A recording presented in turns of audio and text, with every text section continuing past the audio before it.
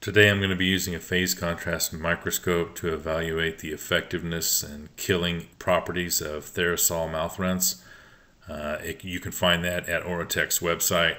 This plaque sample is at 400 power. You can see active spirochetes moving and twisting and tumbling as they're kind of doing their thing.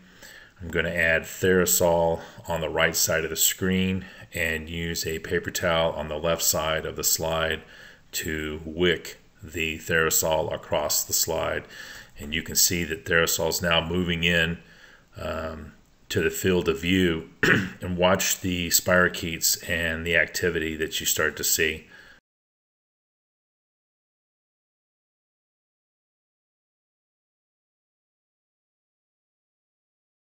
It's pretty fast as far as how it works. They're not nearly as active as they were. There's a couple of spirochetes in there that are just kind of twisting and corkscrew turning very slowly at this point, and some of them aren't moving at all.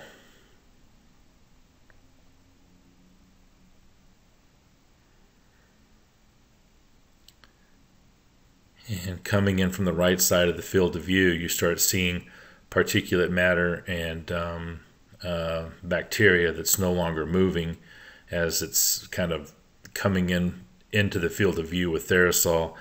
Starting to see some spirochetes go by, and if you pay close attention, these guys are just being drawn up with the fluid as they move across the screen. They aren't actually propelling themselves.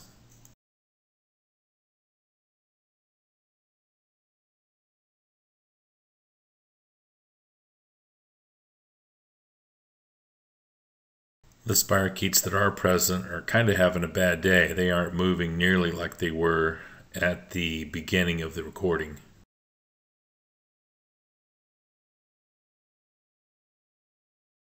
Here comes another opportunity to see some spirochetes floating by. Again, they aren't moving at all. These guys do appear to be dead. They're just kind of drifting along in the fluid.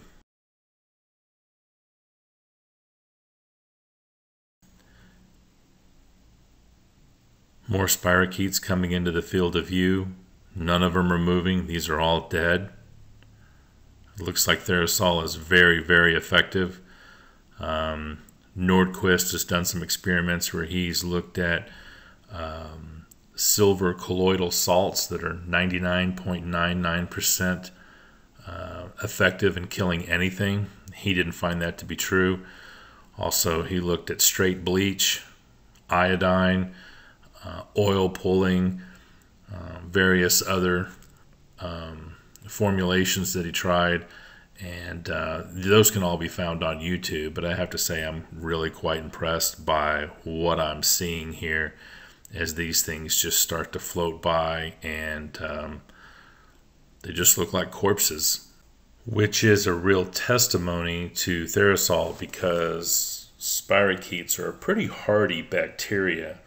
And the plaque samples that we see in the mouth don't really respond well to systemic antibiotics. It's one of the questions I frequently get is, well, you could take antibiotics, but in a perio sense, you have to be able to get the antibiotic down in the sulcus where these guys live, and systemic antibiotics really don't accomplish that too well.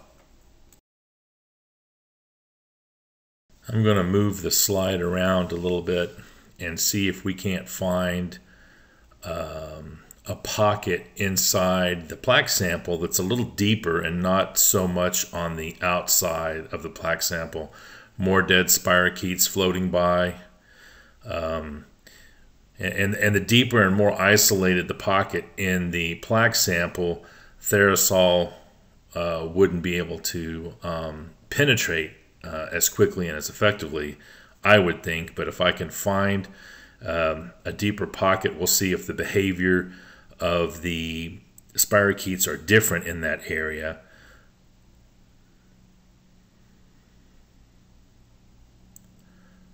I would expect them to be as lively as they were the first beginning of the recording here. A little bit of movement there at the upper right hand corner. Again, these floating by are not propelling themselves. There's some epithelial tissue, epithelial cells. Here's a pocket right here. So this is an area where the spirochetes they haven't been affected by the TheraSol yet. They're still propelling themselves. They're twisting and turning.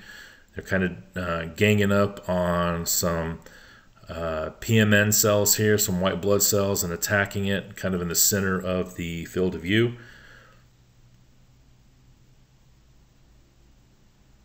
So this is a neat little experiment evaluating the effectiveness of TheraSol's ability to kill spirochetes, which I'm really interested in.